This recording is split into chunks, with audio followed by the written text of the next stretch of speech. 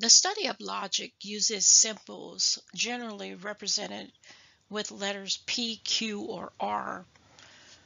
So the connective and the symbol looks sort of like an upside down V, and the type of statement it is a conjunction statement. So we use that when we have a conjunction statement.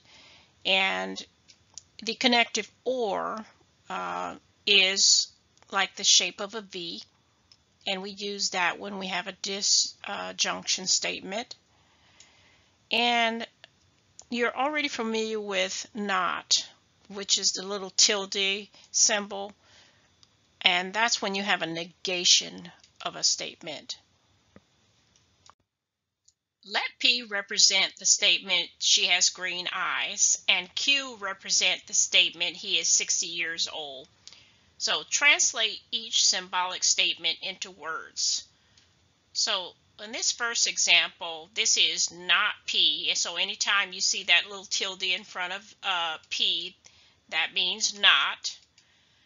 So if P is she has green eyes, to negate that would be she does not have green eyes. Moving on to the next example, this is P, and then recall this symbol is and, so P and Q. So that would be she has green eyes and he is 60 years old, because P is she has green eyes and Q is he is 60 years old.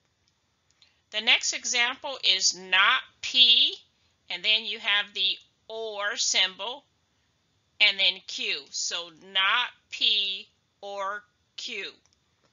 So we need to negate P, so to make it not, that means she does not have green eyes.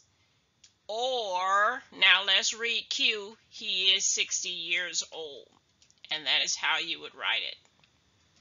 Last one, P and not Q. So we would say P and then use the word and then negate Q. To negate Q, if Q is he is 60 years old, to negate it would be he is not 60 years old. So to write P and not Q would be she has green eyes and he is not 60 years old.